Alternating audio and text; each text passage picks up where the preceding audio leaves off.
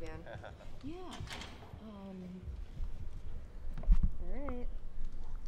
Okay. Can I trade you? Absolutely. We'd Thank like you you. right next to this no photography sign. Excellent. We are just back from the United States Supreme Court, where the court was hearing arguments over same-sex marriage. And the justices really went after both sides in the way that we expected, and so much so that I think it's really hard to call the outcome of this. Justice Kennedy, we might as well start with him because he's at the center of the pivotal court. person. Absolutely, he's been the leader on gay rights, but he's also a solid conservative. He's talked about the word that comes to mind to him is millennia, that this has been the definition, opposite-sex marriage, throughout our entire history.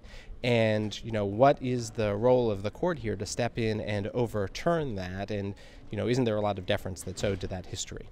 And the Chief Justice intervened and said, look, we've only been having this debate for 15 years. To which Mary Bonato, the lawyer for the same-sex couples, said that, well, that's what we mean when we say of a constitutional democracy. We have a constitution that works for everybody.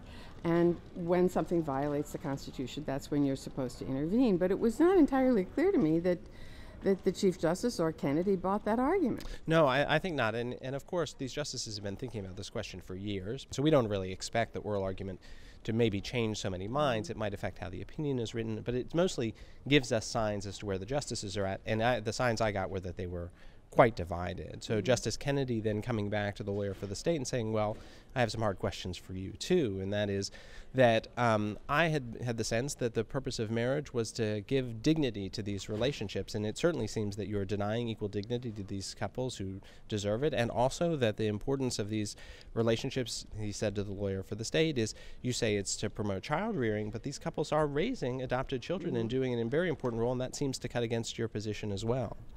In fact, the lawyer for Michigan who represented the state's point of view, John Brush, kept hitting that over and over again. You know, there are lots of definitions we could have, but the one we have emphasizes procreation.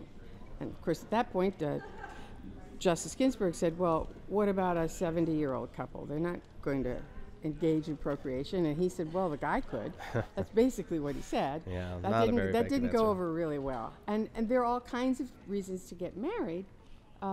Many members of the court said, what is the justification for excluding these people from getting married? And the court was deeply divided. You could just see it from A to Z. Yeah, I think it's very hard to predict the outcome.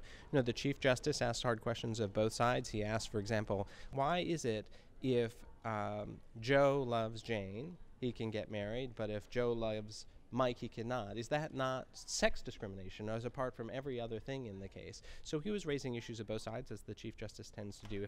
If predictions are very, very dangerous here, but you would have to say that this is going to come out in the way that many people thought it would, 5-4. But knowing which side's going to get the 5 is pretty unpredictable. What happens next is they will meet in conference at the end of this week, and they'll vote. They'll discuss the case, and they'll vote. And based on that vote, which is, of course, always tentative, the Chief Justice, if he's in the majority, assigns the opinion. If he's not in the majority, the senior justice in the majority assigns the opinion. But the justices have a hard and fast rule to finish up their work by the beginning of July. And so it's not a situation where America's going to be waiting for many months or years or anything like that. You'll be able to come back to morning edition at 10 o'clock in the morning in a day late in June, and the court will give us the answer. Exactly right.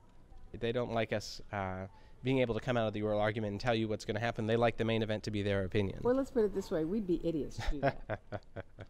Anyway, I'm Nina Totenberg. Tom Goldstein, thank you for joining us. You look very dapper. I feel very phallic. What?